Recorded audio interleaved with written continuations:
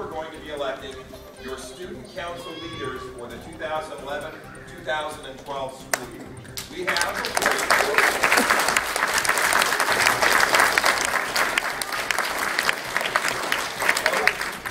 and participating in democracy is one of the great rights that we have here in this country, and all of you are going to get to practice that today.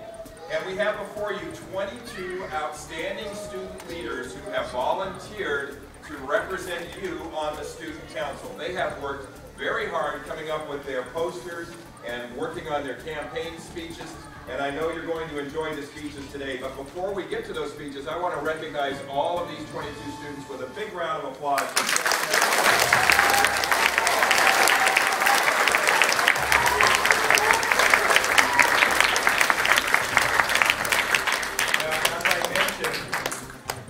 Council officers, their job is to represent all of you and to bring ideas for activities and special events to the administration so that we can work together and decide on some really fun things for all the kids here at school to participate in.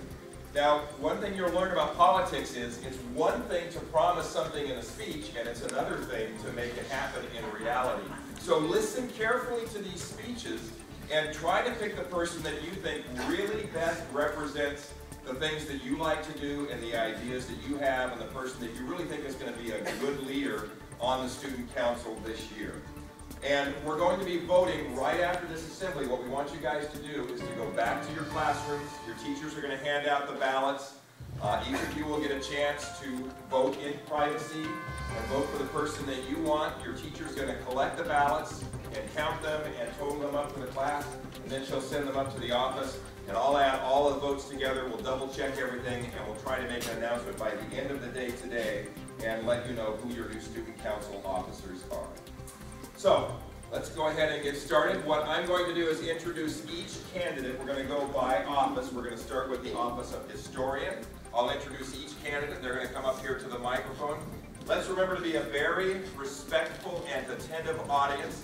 So when the candidates are done speaking, give them a nice round of applause, but please no hooting or whistling and that kind of stuff. We'll keep this a very sophisticated assembly.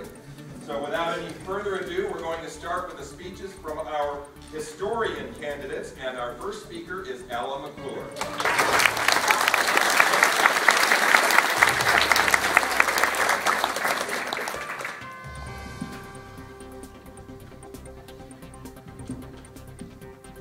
Hello, Concordia School. My name is Ella McClure, and I am running for historian.